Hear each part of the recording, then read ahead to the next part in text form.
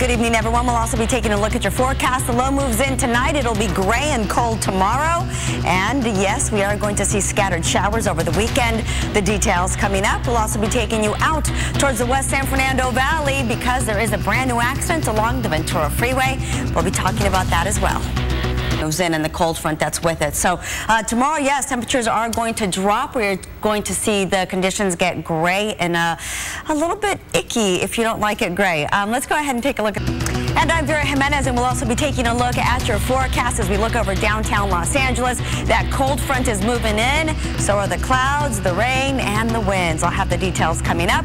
And in 5 Live traffic, brand new accident heading into East LA along the 60. I'll have those details coming up. Yep, I agree. All right, let's go ahead and take a live look over Hollywood. And this is exactly what Micah was talking about. It is already foggy outside.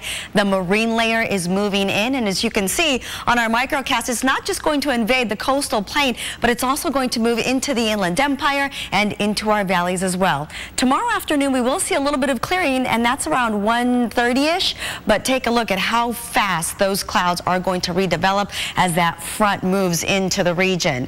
Tomorrow, though, going to be cold. The temperatures are going to be mostly in the low 60s. We are also going to see some strong onshore flow, and that's going to produce strong winds along our passes and canyons. And of course, it's also going to be a little bit wet. I'll tell you when the rain is going to get here and how much coming up in just a little bit. Guys, back to you for now.